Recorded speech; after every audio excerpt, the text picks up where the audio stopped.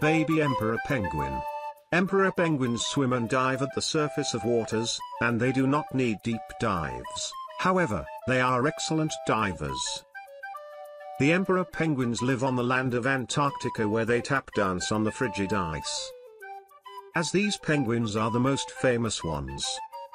The common name of these penguins is emperor penguins. The scientific names of these penguins are Raptenidites forsteri. All the penguins belong to the class Aves, birds. Baby emperor penguins are flightless, carnivores birds. When they are present in a group, it is known as a colony. The average lifespan of baby emperor penguins to become adults is 15 or 20 years. Baby emperor penguins are capable of growing almost 45 inches and weigh about 88 pounds. Only baby emperor penguins are capable of becoming the most prodigious penguins among all penguins. Hatching of the baby emperor penguins. The chicks present in the eggs first start to make a hole in the egg. Then, they chip through the egg until they are capable of coming out. This process can take almost 3 days. The juveniles are born with down plumage, primarily dark brown or black in color. Remember, the baby emperor penguins, when in the down feathers, they are not capable of resisting water. It means that the down plumage is not waterproof. Chicks take almost 1 year to grow the adult plumage. In all species of penguins, the colorations of juveniles are opposite from the adults. Scientists believe that it is essential so that the adult penguins do not consider the minors as competitors. The vivid markings on the chicks of the emperor penguins also enable the parents to identify the juveniles more quickly in the white snow.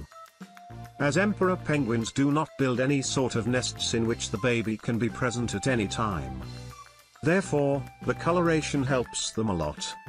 Unless juveniles are not able to swim, they are totally dependent upon their parents. Both partners take the responsibility of feeding the babies one by one. Both parents feed their young ones on the regurgitated food. Parent penguins feed only their babies and not the others. How do they identify their baby emperor penguins? Each juvenile has a separate call from which the parent can quickly identify them. Now, here is a fun fact: the female leaves the egg as soon as she lays it, and the male penguin takes care of the egg. But what happens if the egg hatches before the mother returns? In this case, even when the father penguin is fasting, he is able to produce a liquid similar to milk from his esophagus. This curd-like material enables the males to survive and feed their chick for up to 2 months. A juvenile group in the form of creche. Creche provides warmth to the baby emperor penguins. Creches at a time were taken as small nurseries which were driven by adults for protection and care of baby emperor penguins. However, the concept is wrong because the penguins only feed their own chicks.